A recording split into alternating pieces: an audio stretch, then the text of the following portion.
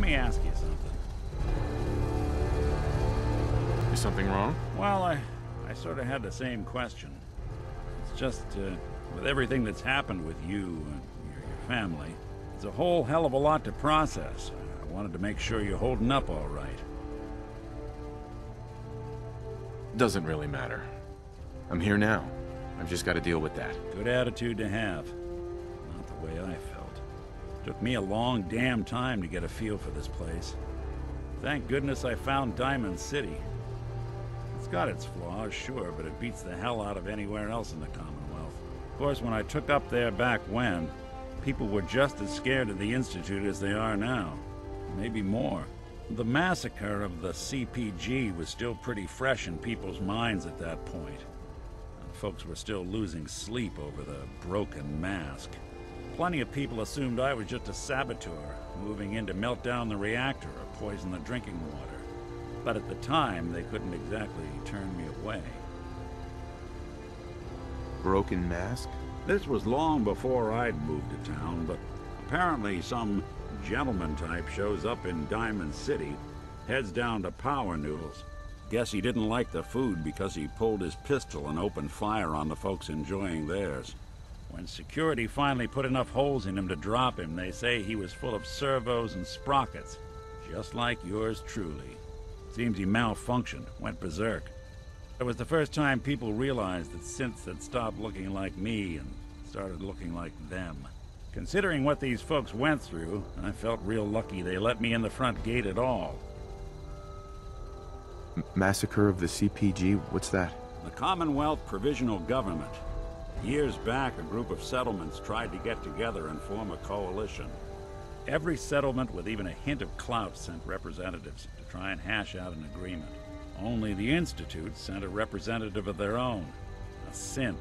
The man killed every rep at the talks. The Commonwealth Provisional Government was over before it even got off the ground.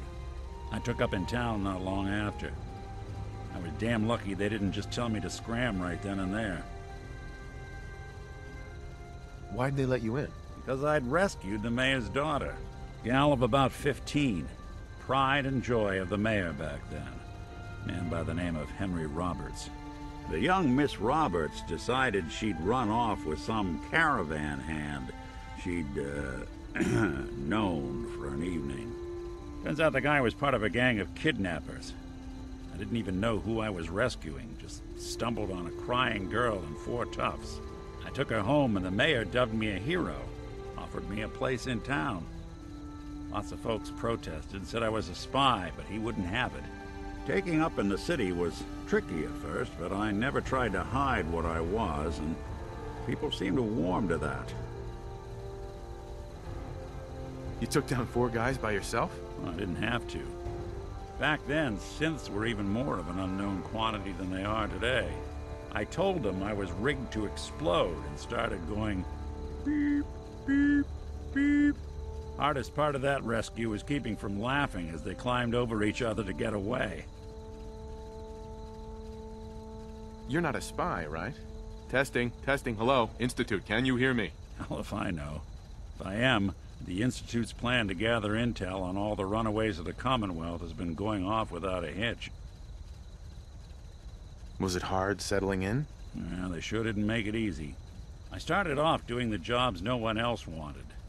I got more banged up being Diamond City's handyman than I ever did living out in the ruins. But I guess folks never forgot I rescued the mayor's daughter, so they started coming to me when people went missing. Wife runs off with a new paramour and takes the rent money with her. Talk to the synth.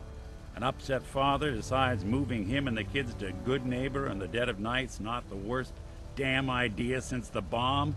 Go get Nick.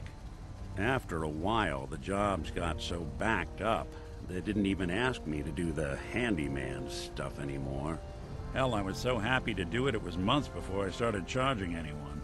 I never stopped being Nick the Synth, but it was Nick the Detective folks came to see.